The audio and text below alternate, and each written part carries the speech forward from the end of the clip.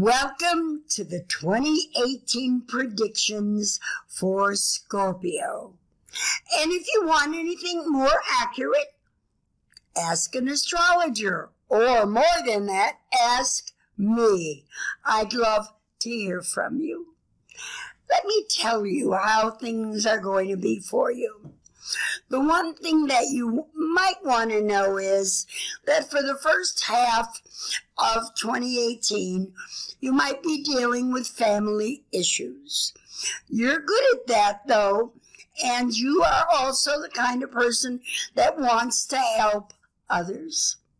So don't think it's too bad. Just pat yourself on the back and know that you're doing a good job. Let me look at my notes. Okay, allow changes. You can't stand changes.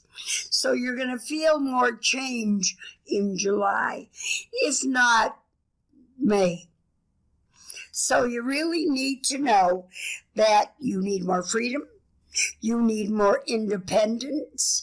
You need how to ask for what you need. You cannot stand showing vulnerability. Well, for an emotional person, that's not a good idea. You know that. And also, you have more power this year and less fear. Also, you have to know that on the 15th of June, you will be with a different person. Someone who knows how to deal with you, love you, and also understand they have a hard time talking about your feelings. Well, thanks for watching. I think 2018, there is a new Scorpio.